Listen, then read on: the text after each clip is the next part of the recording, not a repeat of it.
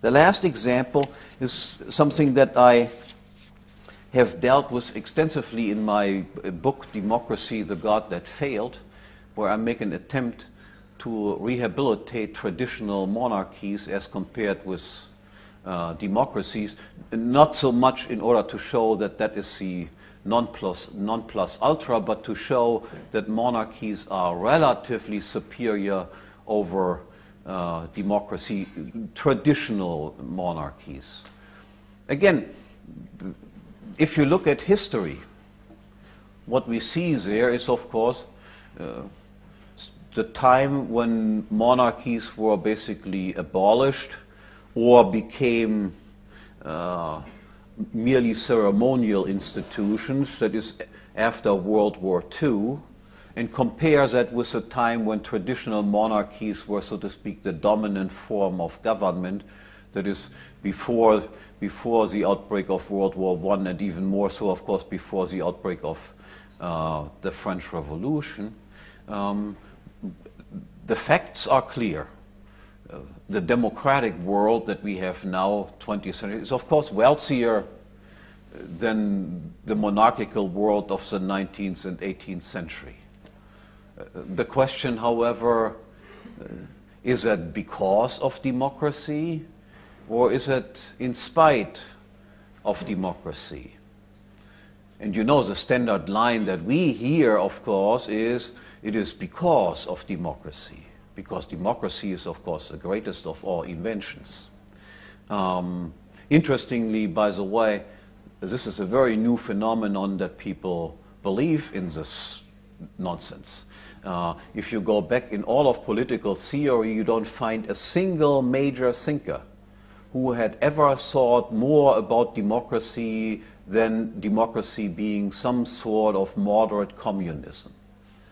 So it was always considered to be the most lousy of all political organizations. It could possibly only work in very small places. Even Rousseau, the most fanatic advocate of democracy, thought that could only work in small places because in small places everybody would control all the other people, and and the instinct of people to loot the property of people who have more than themselves could be curtailed by this direct social control. But this curtailing, of course, never works if you have millions and millions of people making up a society. So even the most dramatic advocate of democracy, Jean-Jacques Rousseau, would consider what we have now in terms of democracy as idiotic can be. So now, only one argument to show you how wrong this interpretation is, that the transition from monarchical governments to democratic governments is responsible for the increase in wealth. My thesis is, if we would have retained traditional monarchies, we would be infinitely richer now than we actually are. Why is that? From an economic point of view, the transition from traditional monarchs to democratic rulers is nothing else but the transition from somebody who regards the country as his own property to somebody who regards the country as something of which he is the temporary caretaker. He is not the owner, he just takes care of it for a certain period of time. And now look at what the difference is between somebody who owns something and somebody who is a temporary caretaker of something. Just take the example of a house. In one case, I make you the owner of a house, so you can pass it on to the next generation. You can sell it in the market anytime you want.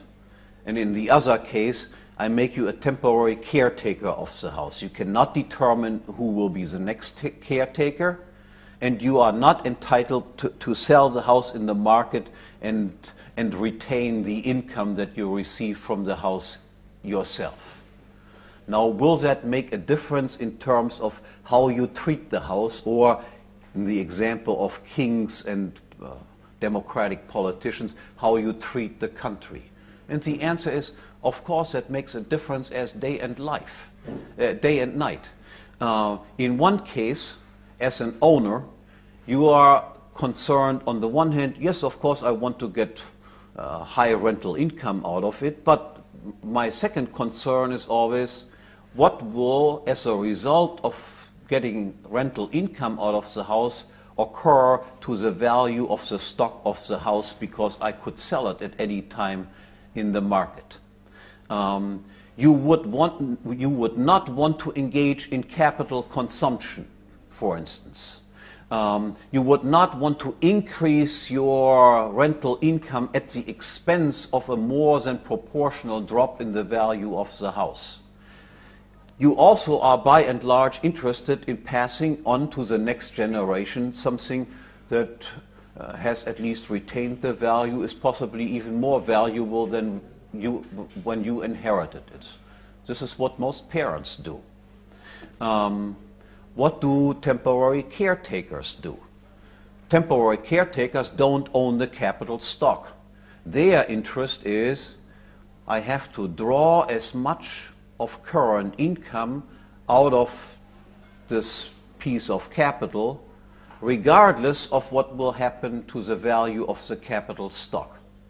Even if the house afterwards is a ruin, but I have drawn a tremendous income out of it, then from my point of view, this is of course a great advantage. I must loot the country as fast as possible, because what I don't loot now, I will not be able to loot in the future.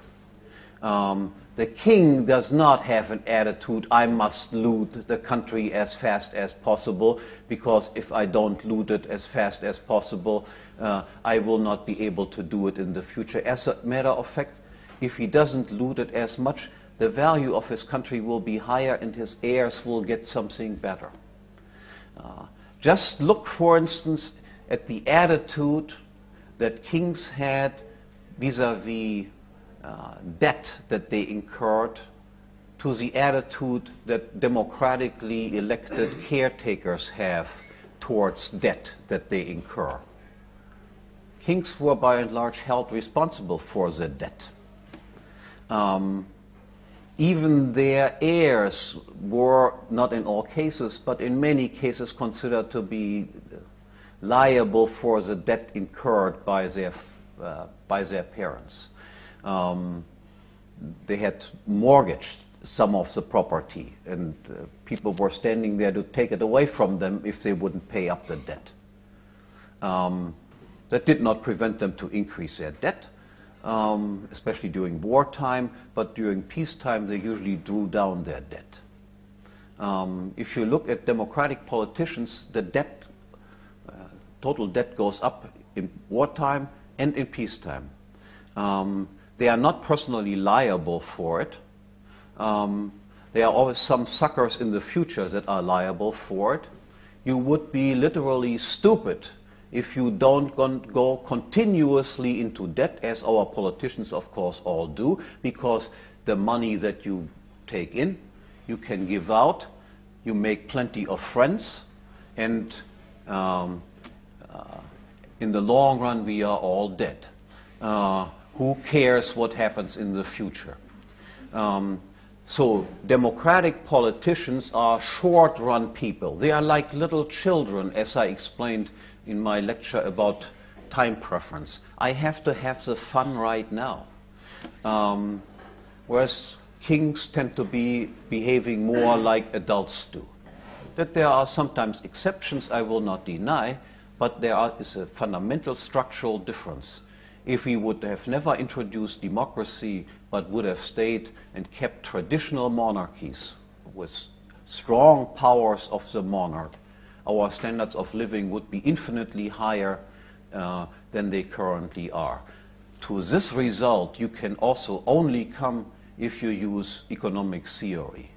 An historian would never come up with this idea. An historian just simply looks at 19th century poor, 20th century rich, 20th century democracy, 19th century monarchy, accordingly monarchy crap, democracy, great. That's it. That's how historians operate, and I'm telling you, for somebody interested in economic theory, history is a minefield of ridiculous interpretations over and over and over. They report the facts right, but the interpretations that they give is sometimes you roll in bed and can't stop laughing. Okay, thank you very much.